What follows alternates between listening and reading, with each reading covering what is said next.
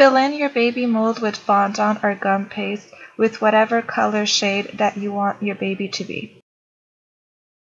Press your paste firmly, making sure that you cover the entire crease of your mold. This will make sure that you get all the details correctly. Then simply pop it in the freezer for about 15 minutes.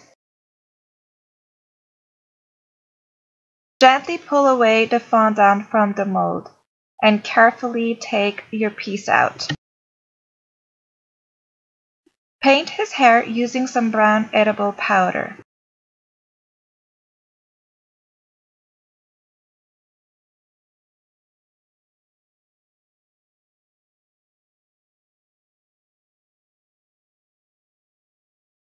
This step is not necessary, but I wanted a cute touch.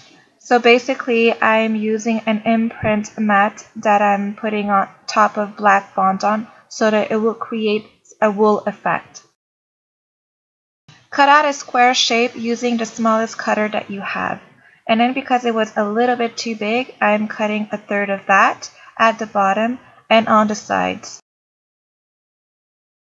Glue your piece to your figurine using a small amount of water. Water and fondant will create glue. Create a towel using some black fondant and glue it with a little bit of water. To create little buttons, simply roll out 2 pieces of pink fondant and glue it at the top of the diaper. Flatten them out using your smallest ball tool and then simply create 2 creases using a toothpick.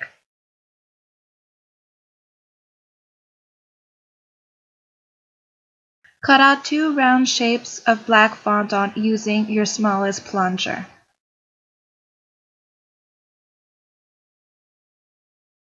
Brush a small amount of water at the top of the baby's head and glue both pieces together.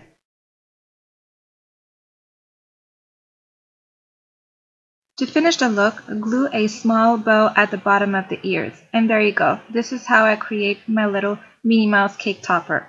Hope you enjoyed the video and thanks for watching. Don't forget to subscribe to my free channel. Click on the pictures to find out how it's done. And don't forget to subscribe to my YouTube channel.